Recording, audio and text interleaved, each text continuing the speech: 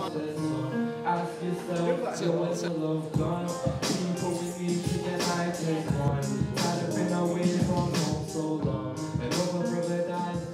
think it is among the first rank of festivals, and should be, you know, rightly proud of itself. I think there's something about combining a kind of local flavour and the community interest and self-organised community events that go into the brochure alongside bigger events with big names. It's become a language-based festival on par with festivals like the Edinburgh Book Festival and Hay on Wye. For Sheffield, definitely, there's been quite a few different festivals this year, but Off The Shelf is the longest standing one. Give me the keys to the cockpit and let's get this baby in the air.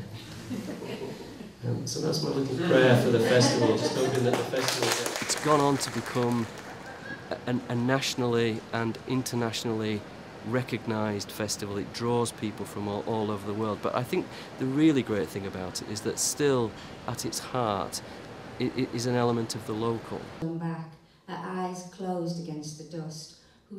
I kind of went through the booklet, as I often do, and, like, you know, made a mark of things that I'm interested in going to. I'm interested in going to hear Fatima Bhutto. I'd be really interested to see Edwyn Collins. I mean, again, something else that's very good about the festival, that crossover between different art forms. It's not just a festival where writers come and tell you what they've done and what they think. It's about participation. This really is a festival with an invitation to take part.